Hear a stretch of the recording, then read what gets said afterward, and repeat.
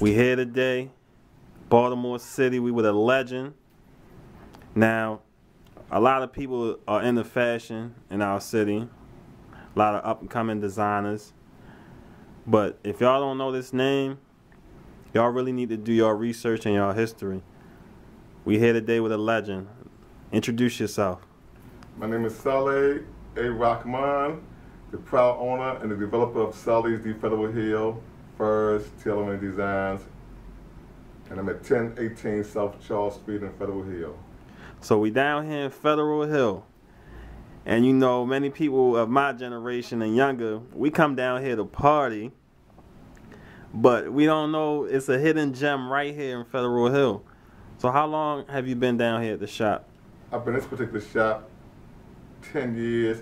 I was across the street, directly across the street at 1033 South Charles Street for 15 years. So I've been in the Federal Hill area for 26 years, totally in the Federal Hill area.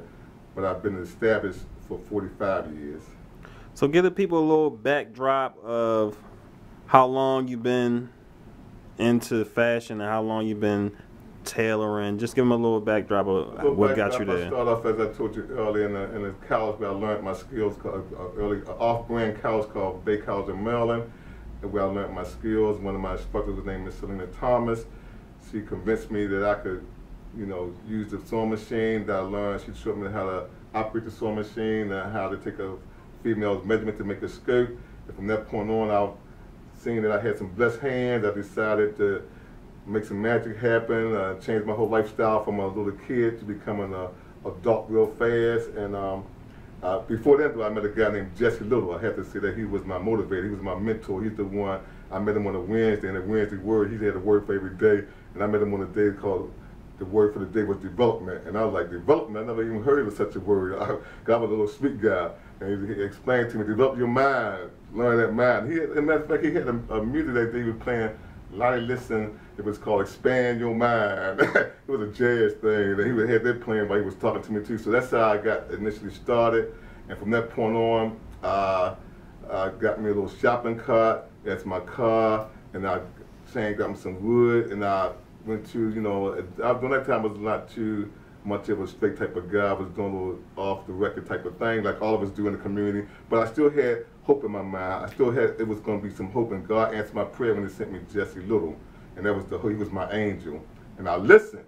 That was the secret. The secret then, I had to listen because I had to find out, was he telling me the truth, and find out he was, and that's how I got motivated. That's how he motivated me to move on from that point. I learned my skills, got me some cutting wood, went to my house, took my furniture out, built me a cutting table.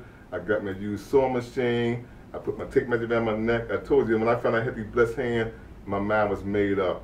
And that's how I got started. And a few months after that, he told me about this shack, a building they had. It was like a shack. He said, "Cool, this is your place." I said, "No, I want to be downtown, Jesse."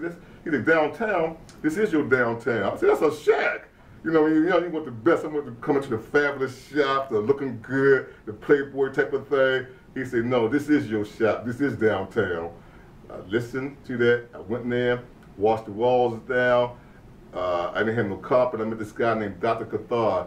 He was a doctor. He had all kinds of stuff. So he had some carpet. He said, "I'll give you some carpet if you make me a suit." Not like, "Make you a suit?" Okay, I said, "Of course, I'm trying to convince him I can do a suit as a tailor. I don't know nothing about me. I couldn't even sew a button on good." Sure enough, I made him the best suit I could make him. It was all messed up. He gave me the carpet. I'm still on my way. After I got the carpet, I started to learn how to practice my skills every day for like about 7 years straight, just learning my skills. My family thought I was crazy, which I was, because this is something new to me. This was a new whole challenge for me. I left all my friends alone. They left me alone because they thought I was off my mind. I started talking about tailoring all day long, designing. I went to school, went to night college, and I was bugging the teachers crazy. I was hungry, and I wasn't hungry for food. I was hungry for knowledge. They thought, "What kind of guys?" I said, "I want to know what the first tailor did, how he done it, why he do it." I was asking questions like that. The teacher said, you just want to know too much. I want to learn because I want to qualify myself. Why I want to know why my pants can't be like the guy who's getting $100 for his pair of pants? Because I didn't have the knowledge. So I want to learn. And it took me about 10 years just to learn that. And that's how I got started, motivated into where I'm at today. Then I went to New York. And I went to a guy with the furs. I was in the thrift store Messed around looking for some clothing to repair, and a guy named Mr. Randy Lewis. He said, "Hey, young man," he saw the tape measure around my neck. He said, "Hey, what's that tape measure? Can you sew?" I said, "Yeah, a little bit." He said, "Well, can you repair a fur coat?" I said, he said, "No, just repair it." He just convinced me to repair it. And I don't know, I never even saw a fur coat, to be honest. Never saw a fur for real. This was the first time I even had a clue what a fur was. He said, "Repair this fur coat," because he had a customer who wanted to buy it. I go to my shop, I open up the lining, I glue it together. I took it back, it was like a stiff boy. He said, "Man, what you do to my coat?" I said, "I know." I said, "It's fixed." He said, "This you glued my coat together," but he didn't beat me up. But that place said, "Okay, try something else." And at that time, I seen that this was a whole different language. I said, "Man, this is serious business, furs." So I had to learn about the furs. I had to took my tape measure around my neck, caught me a bus the next week, went to New York, found out what to do is learn about the furs. I ain't know nobody knew me. They were all the Jews up there were saying, "No teach, no teach." I went to about at least 50 furriers. All of them said no. At the last furrier decided to let me in. That's how I got into learning about the furs. Then I come back to Baltimore, I meet another furrier, his name Mr. Jimmy. He was the African-American furrier. He was a real furrier like myself. That's how he taught me. He knew about the skins. He was my blessing. I come back here, he heard about me, and he took liking to me because he saw himself in me, but he was working for other fur companies, but he saw me as going to be independent. So he put all the knowledge that he wanted to do himself and put into me. And that's how I became to learn about the fur world through Mr. Jimmy. He was a master fur. He's still living. He's still my teacher. He's the best. But I learned how I took my tailoring. Now I learned the skills of furs. Now I'm merging them together. Then I went to school to learn how to make patterns. It was too long. I went to BCC, learned about pattern making. It took almost like about 2 years before you can even make a pair of pants. After 2 years, I would be hungry. So I learned, I took their system and I revised it. I learned how to make my own system. Then I learned how to make my own patterns. And I became one of the best pattern makers in the city, or in the country really. I can show you how to make a pants pattern in 15 minutes, accurate. So this is part of my tech. Then I went to school about leather. How they would learn about leather suede. It's like learning a different language. So I learned about leather.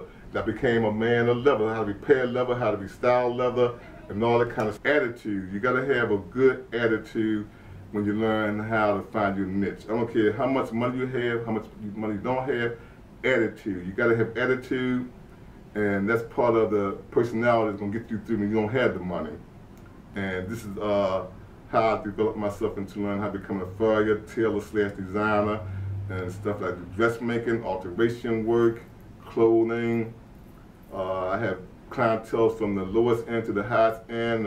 Some of my clientele are people like, if you want to ask the questions, you can. I don't want to move too fast. All right, well, from the beginning to where you at now, how many years has that been? A total of about 45. It's been a total of 45 years. Now, 45 years, has it all been smooth sailing? Oh, no. You're going to get knocked down now. Life's going to beat you up, and it's going to beat you up hard. You got to really be able to endure. You know, you got to endure some stuff that's impossible, you're going to think. But guess what? That's learning skills. That's when it comes down the attitude again. You got to have adjust to what it looks like it's against you, then turn it around and make it work for you. And that's part of the growth process. It ain't gonna be. It's no easy ride. If it's easy, you're not even gonna win anyway. It's all gonna be a working process of a struggle. It seems like, but while you're learning, it's gonna be beneficial to you. If there's no struggle in it, you don't win anyway, because it's not gonna have no value to it.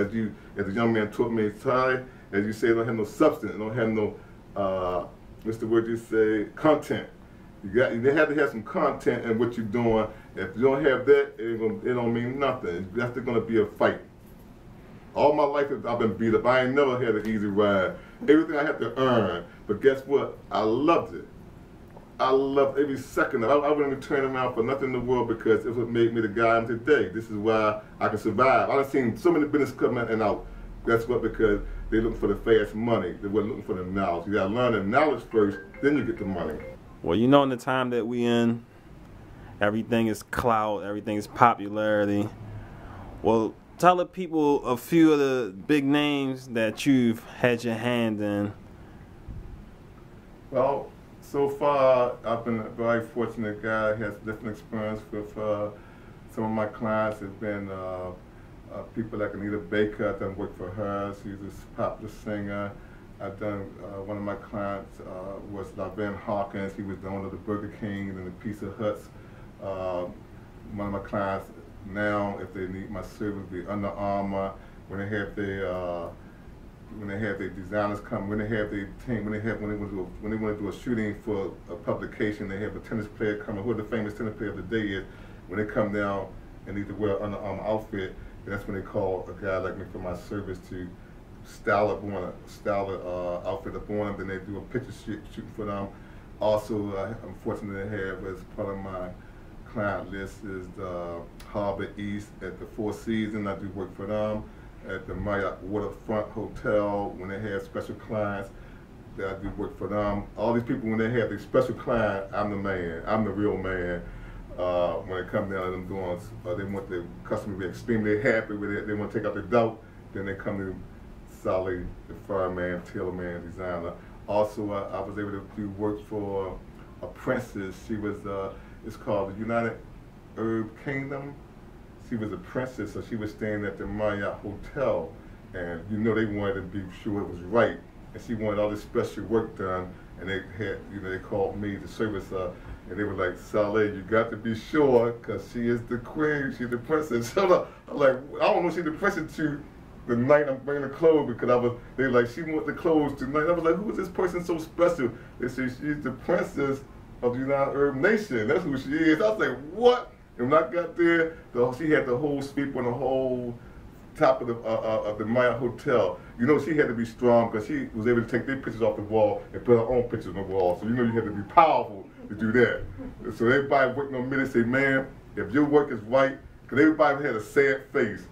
Because they was like, if the queen, if the work is not right, all of us going to catch it. I was in prayer too, to be honest. I was like, wow, I don't know, I'm dealing with the princess. Sure enough, they made me wait for about a half hour, but it was well worth it. And when she finally tried the garments on, she fell in love. Everybody was all happy. They were like, yes! Everybody like, they were like a drop, like, what's the big part? I said, because she's happy. And she was so happy. She paid me off well in finance, but what's more important, she appreciated me coming through so well. She gave me 4 big things of dishes of lamb, dishes to take home with me. They had a big function, and she gave me all these dishes of lamb and her private silverware. All this silverware was trimmed in the best of silver, and this was they purchased. But they one exception, we had to be back here 5 o'clock in the morning without silverware. I said, what? They said, if you're not back here, we will come get you with the police. I said, oh. I came through, of course, but that's how much blessing that my craft that got me with the years from being able to do service for people like that. And I keep in mind, I start off in I come off of White Lock, Baltimore, White Lock and Jewel Hill, Cherry Hill area, so I'm the same as any average young guy out there, but the only thing different, I changed my way of thinking. That's the difference. I changed my way of thinking. I took the frequency that says being on channel 114, I went to 114.1. That little difference made a big difference in my life. Okay, so this is called the Where You At show. So you gave us a little history. We see where you at in your presence. Where do you see yourself in the future? What you got coming? Well, I have coming next. I'm trying to, my intention is to establish a vault again. I had a vault early on. I didn't have a strong team, so I'm revising that. And I hope to establish a vault that will hold at least about 40,000 furs. Open my school where I have a school of tailoring, also have school of alterations, a school of designing, a school of fur service, a school of leather. All the different schools is none in Baltimore City, so this all is going to be in one kind of warehouse. Also have storage for cleaning, for designing, pattern making. This is my next move in Baltimore. Also, another person who I did real fast, cutting off. Another big person I've done some work for is a guy named Mr. Matthew Williams. He's a great artist. He's one of the best artists in the world. I was very fortunate to do work for him, do design and work for him. He's in Baltimore now. And Matthew Williams, a well-known, legend artist. Well, we was here with the legend. We heard the story. Very inspiring. Like I said, there's a lot of people that's into fashion and tailoring, but it's a lot of ways they gotta go to get this quality and content, and we got it here first. One more thing, just for the record, I'm just a baby though. I'm just a baby. So grateful to see this young talent growing, and I'm going to be one of the first one in Baltimore to say, hey, I remember. Thanks a lot. I appreciate you. Thanks.